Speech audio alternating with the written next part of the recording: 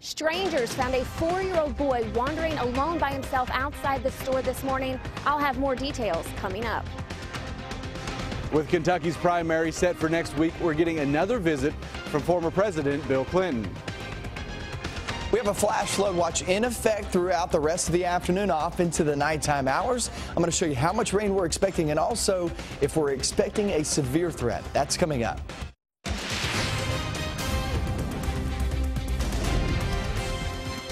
WKYT News starts now with First Alert Weather. Good afternoon from WKYT News. I'm Bill Bryant. And I'm Barbara Bailey. We're mostly dry in the bluegrass right now, but more showers and storms are heading this way for the afternoon and evening hours, and some of those could be severe. Once again, but with all the rain we've seen this week, flooding continuing as a concern, and we remain under a WKYT First Alert Severe Weather Day to keep you informed. Here's meteorologist Micah Harris, who's tracking it all. Yeah, and as we talked about this morning, there's really not a great chance all the way through about 2 p.m. of any rain. Once you get after that, then we're talking about some of these showers and thunderstorms sparking up and causing us a few issues as we head off into the evening hours. The energy is now crossing over the Mississippi River. Now, that's heading eastbound. You're getting some popping up just south of Nashville. That's heading northbound. So there's going to be some spotty storms out ahead of this before we actually see the main line travel on through. That actually helps us out a little bit, kind of calms down the atmosphere just a bit before that main piece of energy actually slides on through. So storms will be on the increase. We'll be there in the lower 80s before the storms actually arrive. And the focus, obviously, today, those rounds of showers and thunderstorms. And that severe threat is minimal, but it's still there, okay? We cannot rule that out as it travels on through. The main thing we're going to be concerned about, the very heavy rainfall on top of what we already have outside on the ground and in the ground, okay? So we're going to be talking about a flood threat as we head off through the night, but how much rain are we actually expecting? And I actually have some good news in the forecast. I'm going to talk about both sides of the spectrum coming up. Looking forward to that, and we'll see you shortly. A Lexington mother is facing child endangerment charges here at midday. Police say Kimberly Strahan's 4-year-old son was found wandering alone in a store parking lot about a block away from his home on Ward Drive. That was about 8 o'clock this morning. And when officers found out where he lived, they also discovered a 2-year-old at home alone. WKYT's Michelle Chamberlain has reaction from a man who found the toddler in this Crime Tracker report. Barbara and Bill, it was in front of this store in the Winburn neighborhood. A 4-year-old was found by himself wandering in front of the store. Strangers found him, called police. When police arrived, that boy walked him all the way home. Just to give you an idea where the home is, it's past that red car. It's about a quarter of a mile away from this store. The two men say they were heading to work when they saw the boy by himself around 8 o'clock this morning. Roderick Fee says he passed by and couldn't help but stop to make sure the boy was okay. Thinking about my kids, you know. I mean, what mother leaves a kid out there like that? You know, I mean, it don't make no sense to me. We looked for his, we rode around and looked for his mother, see was it a mother looking for her kids. Wasn't nobody. Police say the boy walked them back to his house. When they went inside, they found a 2-year-old by herself in a crib. Their mom, Kimberly Sturgeon, eventually came home and told police she was taking her oldest to school and a neighbor was supposed to be watching her kids. Police say the neighbor told them that wasn't true. Sturgeon was cited with endangering the welfare of a minor. Police say Child Services has been contacted. In Lexington, Michelle Chamberlain, WKYT. Michelle, thank you. And all the charges against her are misdemeanors, by the way. An elderly man is fighting for his life this midday after a standoff with police. It happened at a house on Amsden Avenue across from the Versailles Hospital. Police say 89-year-old William R. McDaniel barricaded himself in the home before shooting himself in the head. He's been taken to the hospital with life-threatening injuries. A KSP robot retrieved the gun before officers from the Strategic Response Team entered the home. A Central Kentucky school bus driver arrested for DUI while on the job answered to the charges in court today. Brian Fletcher was arrested last month at Camargo Elementary School. WKYT's Caitlin Setner is in Montgomery County now with the latest on the case. Caitlin? He bonded out of jail, but it'll be months before a Montgomery County school bus driver will face a judge. Brian Fletcher entered a plea of not guilty Thursday morning, but it'll be September before he's back for pretrial conference. The court is waiting on a blood test before moving forward. We sat down with Montgomery County Schools Superintendent Matt Thompson, who says Fletcher is suspended with pay. He didn't confirm what information the district is waiting on, but says it's waiting on information from the ongoing investigation before moving forward. Fletcher was arrested on a Wednesday afternoon outside Camargo Elementary School a few weeks back after a tip came in. Because of that tip, the bus driver was stopped from driving elementary school children home with a breath alcohol level at .068, according to a citation. The legal limit for a person driving a commercial vehicle is .04. Thompson didn't want to go on camera, but said, "Our families trust us every day. Anytime we have an employee or anyone that breaks that trust, we take that very seriously." Now, the school district does do random testing throughout the school year, but says it's evaluating how often to administer those tests. Fletcher's attorney declined to comment. In Montgomery County, Caitlin Setner, WKYT. Caitlin, thank you. Fletcher isn't expected back in court until mid-September. At least 90% of Americans have a smartphone. For many, it's the only phone they use. But how accurate are cell phones when you make an emergency call? Will dispatchers be able to locate you?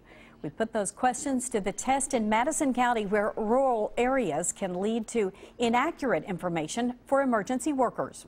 I think you get to the center quickly, but I think it does take precious minutes away if you're not aware of your surroundings or if you're unable to speak your surroundings. It takes a little bit of time just to get those calls for service started.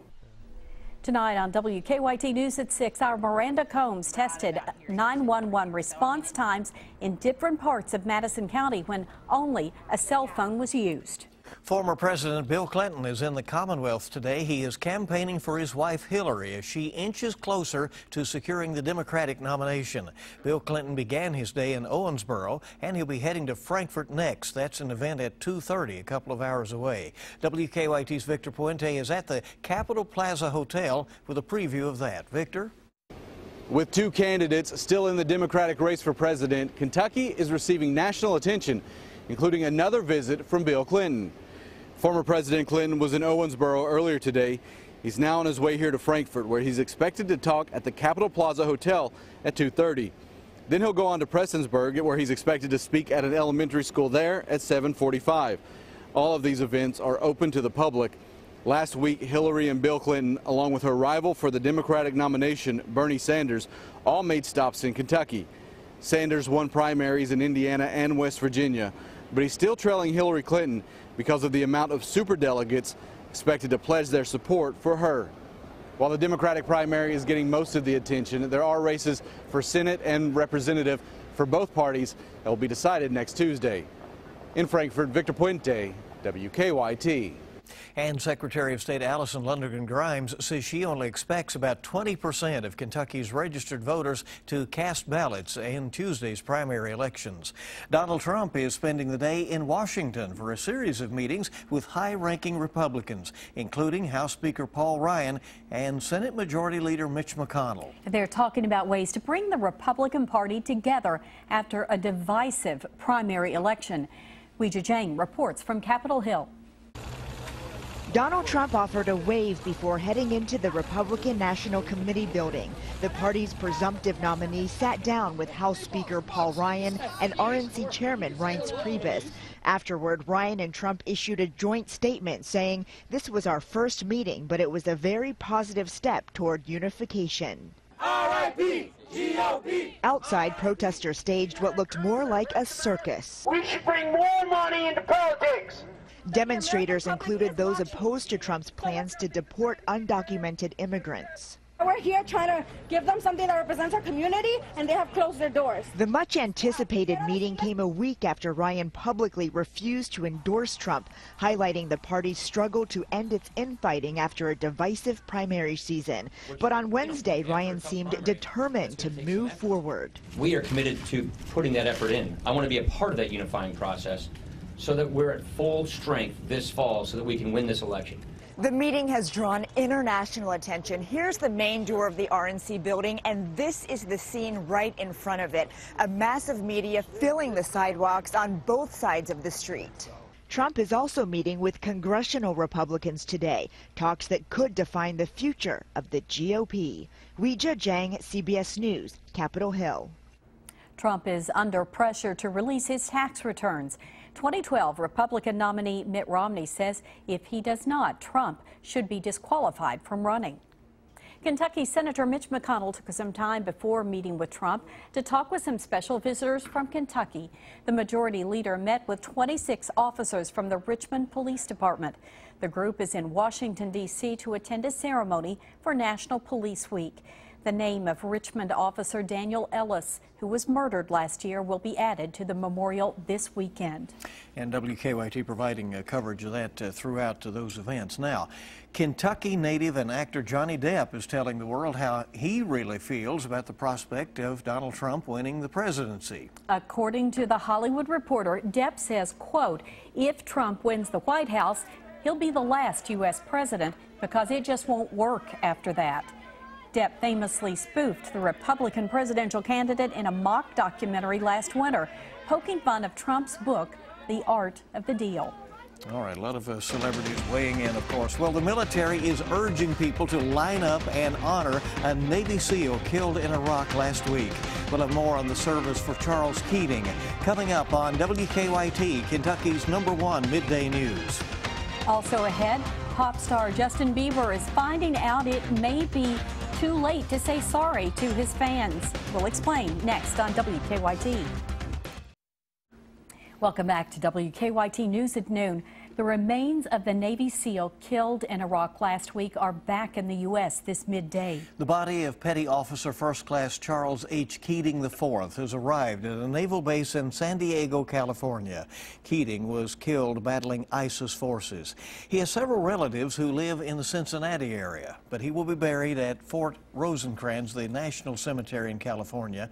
The Navy is asking the public to line the procession route tomorrow. It's the final day of competition at the Invictus Games in Orlando, Florida. A big focus this year was on the emotional wounds that many veterans struggle with years after their service, including PTSD. Retired Army Sergeant Monica Southall says winning gold for her shot put and discus helped her heal. And gold medalist Jamie Garza also suffered a traumatic brain injury while in the Navy. He says the games have given him something to strive for. At home, trying it by yourself, you can only do so much, but when you're competing for a team, you don't want to let your teammates down. Garza says he already has his next goal in mind, and that is winning at the 2017 Games in Toronto. More than 500 current and former service members from 15 countries are taking part in the Paralympic competition. A longtime CBS News 60 Minutes correspondent Morley Safer says he is ready to retire. The 84-year-old joined the news magazine as a full-time correspondent in 1970, 2 years after the show premiered, making him the longest serving correspondent in the history of the show. CBS will air an hour-long special on his career Sunday night after 60 Minutes. You can watch it right here on WKYT. Well, no pictures, please. That's the latest word from Justin Bieber to his fans. In an Instagram post, the pop star said he feels, quote, like a zoo animal and will not take any more pictures with fans. He also says people who bought his albums got exactly what they paid for, an album. According to People.com, the post comes after an incident in Boston when a family asked to take a picture with him, and then he declined. They implied they deserved a photo because they bought his album. Some of Bieber's fans are lashing out on social media, saying he signed up for the fame and must deal now with the consequences. All right. He's had his issues with the fame through the years, right? That's right. Yeah. Love affairs sometimes and sometimes not with the fans. A family's fears after a large hole is going to could cause the ground to collapse in their front yard coming up. Our Phil Pendleton will have reaction from the homeowners coming up at 12:30.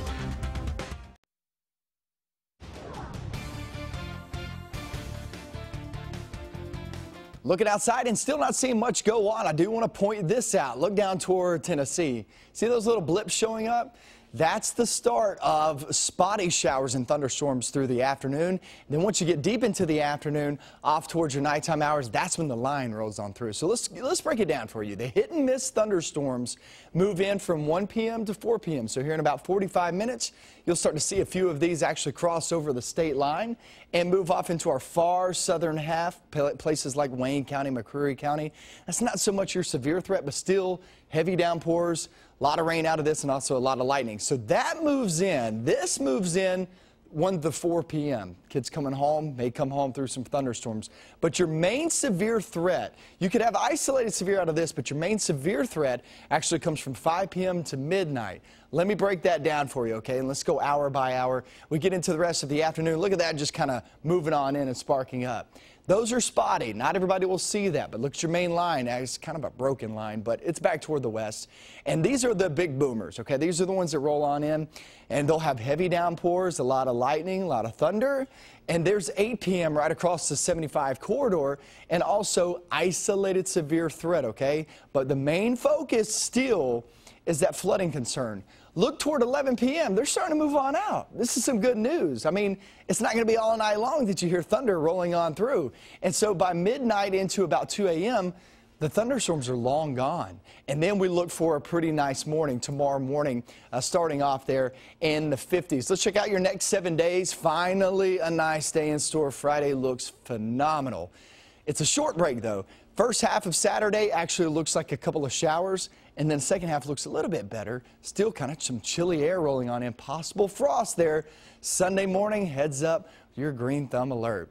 We'll be right back with more news, weather, and sports right after the break.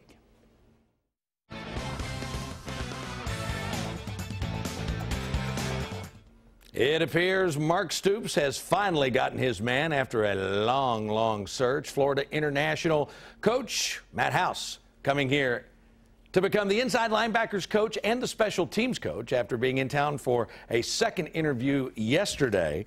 It was House who interviewed for the job. He comes here after a search. 37-year-old spent 2015 as Florida International's defensive coordinator after 2 seasons as Pitt's defensive coordinator. House has 4 years of NFL experience with the St. Louis Rams and the Carolina Panthers. One change this will mean on the staff is that defensive coordinator DJ Elliott will coach the outside linebackers. Now House will coach the inside linebackers. Well, when John Calipari first came to Kentucky, he made it clear that he respected and was a student of this program's great tradition. A big part of that, Adolph Rupp showcasing his teams in the Big Apple. And again this year, Cal will do just the same. First of all, the Wildcats will go to historic Madison Square Garden for its Champions Classic matchup against Michigan State on November the 15th. Then on December 11th, it plays Hofstra at the Barclays Center in New York. The matchup will be the first game of the 2016 Brooklyn Hoops Winter Festival doubleheader. Long Island and Brooklyn, LIU Brooklyn rather, and St. John's will follow the UK Hofstra game. Kentucky's 2016 visit to the Barclays Center will be its 4th in the arena since its opened in 2012. Wildcats are 2-1 in the building. Game times and network assignments have not yet been made. The softball Wildcats open SEC tournament play just a couple of hours in Starkville against 7th-seeded LSU. First pitch set for 2:30. UK is the 2nd seed in the tourney and is all but a lock to host an NCAA regional. But the big prize the Cats are thinking about is a super regional. Beating the Tigers is the first step to making that happen. That's the goal. And the other reason that ranking is important, because with us to have a bye is a big deal from a pitching staff standpoint. So the fact that we have 1 day off lets both Megan and Nunley rest a little bit longer. But yeah, it is a big deal. To be ranked is a big deal. To host in front of your crowd, because we have such a great crowd. The Big Blue Nation always shows out for the postseason, and I think that would give us a huge home field advantage. So I feel good about our odds for regionals, and right now we're a bubble team for super regionals. So hopefully we'll make a good run in the SEC tournament, and that will help the selection committee maybe give us the nod. Again, that's 2:30 this afternoon on the SEC Network. Tonight on the Big Blue Insider with Dick Gabriel, Eric Crawford from WDRB.com. John Calipari breaks down Kentucky's recruiting class for 2016. That's at 6 on 630 WLAP. Our Brent Carney is also in Chicago for the start of the NBA Draft Combine. Jamal Murray not on the media availability list, but reports are he's been meeting with teams. What does that mean? A lot of times guys just have their individual workouts, whatever it is. We'll have the latest for you coming up on WKYT News at 4. Guys, that's all for sports here on this Thursday. All right, Dave, thank you very much, and keep it here. There's a lot more news coming up on WKYT. A central Kentucky home is destroyed by fire. Coming up at 12:30, we will have details on the murder case against a 15-year-old being tried as an adult in a deadly Lexington shooting. Tomorrow night's Mega Millions jackpot is $161 million, and Saturday night's Powerball jackpot is $50 million.